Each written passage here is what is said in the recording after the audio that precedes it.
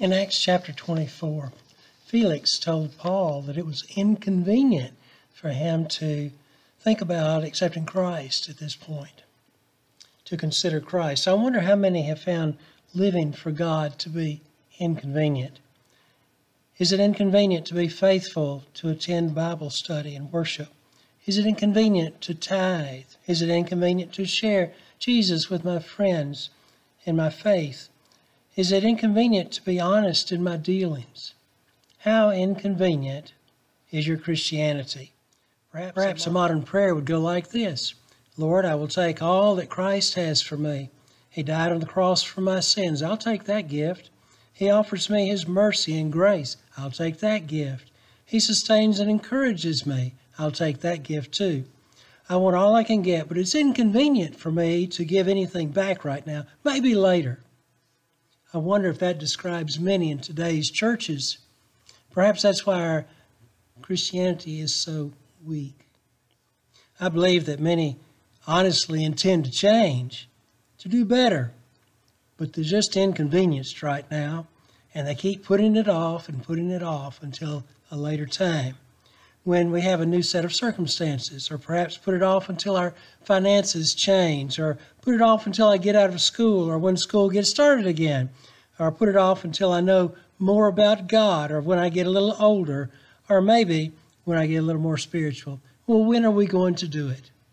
If we are going to serve Christ, then now is the time to do it. If we're going to be better Christians, now is the time to start acting on that.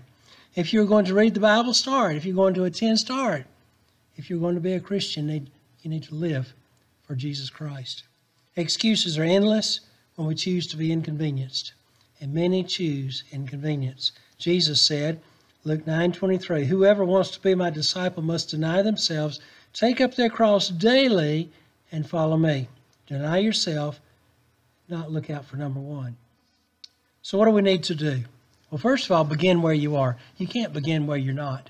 So this is where you are. Good or bad, that's where you are. That's where you start. We're at different points spiritually. We don't look at others and say, well, if I was there. We just start where we are. We encourage one another. Proverbs says, as iron sharpens iron, so one person sharpens another. The church setting is to be one of an encouraging spiritual growth, not just good fellowship. If your church doesn't encourage you to grow spiritually, you need to find a church that will help you grow spiritually.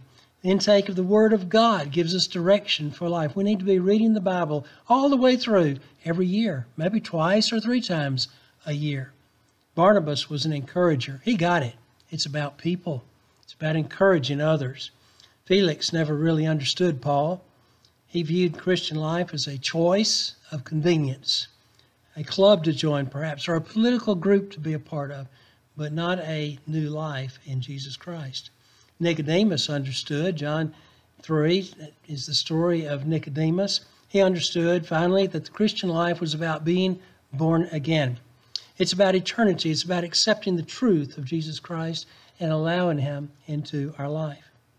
The Christian life is about our relationship with Jesus Christ. How is your relationship with Jesus Christ? Is it growing? Is it getting closer all the time? Do you have a relationship with Jesus Christ? That's where it begins. And the Bible says if you will trust in Jesus and invite Him into your heart, He'll come into your life and you'll have eternal life. Too many have made the Christian life about simply actions, and they want to do good deeds and give, things like that. But it's about a relationship. If you don't have a relationship with Jesus Christ, you don't have anything. Nothing else counts. It's time to begin. Begin where you are. And then secondly, do what the Bible tells us to do. Read the Bible and then do what it says. It's pretty simple if you'll do that. What is hard is deciding if we want to fully give our life to Christ or just give a token part of our life to Christ. If you're ready to commit totally to the Lord, then it's pretty easy. You do what the Bible says do. And if you'll do that, you'll figure it out. Others won't understand. And sometimes you may wonder if you're doing the right thing, but you are. And if you'll do what the Bible says, it'll all even out and you'll find a wonderful life to live.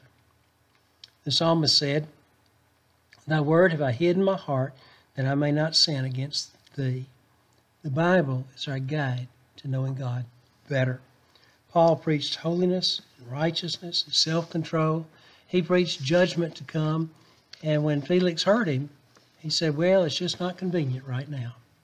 Felix didn't want to hear that he had a moral responsibility to those around him. He didn't want to hear that worship is to honor God. Felix wanted to be worshipped himself, as if he were a god. And he liked the grandeur and the pomp and circumstance and all that the hype that was made about himself, but he neglected to turn his attention to God. The message of holiness and separation from the world will always demand that we live a life on a higher plane than what this world offers. Holiness will confront sin every time when we start getting closer to God. So begin where you are, do what the Bible says. And number 3, practice repentance. It's not, do you feel remorseful? Repentance is changing, go a different direction. Felix was afraid, but he didn't repent. He didn't turn around. He didn't change directions. He resisted making the decision. He wanted to put it off until it was easy. It may never be easy, but you make the decision because it's right. When we wait for another day, we miss thousands of opportunities to enjoy the blessings of the Christian life. We often miss our chance to make things right with God when we put it off. Repentance is agreeing with God. It's living God's way. It's doing what God's Word says. Living for God is a positive way of living. Very positive and encouraging way of living. We make things right with God just by doing what God says do. And He makes it clear in the Bible. There's no human rationalization that can say our sin is okay. The Bible is clear with what's right and what's wrong. You may dabble and say drinking, and one day it's going to catch up with you, and you'll lack the control. You'll pay a price. You may dabble with your marriage vows, and one day you're going to cross a line. You may dabble in sinful habits, but one day they will take control of your life. You can enjoy picking apart great biblical truths, but one day your human reason and carnal thinking will remove every bit of confidence you have in God and church and leave you very dry and lonely and apart from God. You may enjoy laziness, but one day you'll have a price to pay. You can host self-rationalization and self-justification until that day comes when bitterness overtakes your life. You can simply pursue life, just day by day.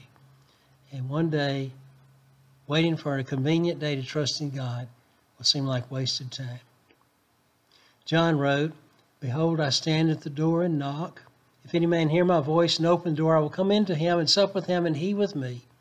Those are the words of Jesus inviting you into eternal life. You've put it off long enough. Today is the day to receive Jesus as your Savior. The Bible says that any who will turn to Him and invite Him into their life, who will repent, turn around from their way, and begin to follow God's way, and ask Him to help, that He will enter your life, He'll come in, and He'll give you eternal life. Just that simple. In prayer, ask God to save you, and He will.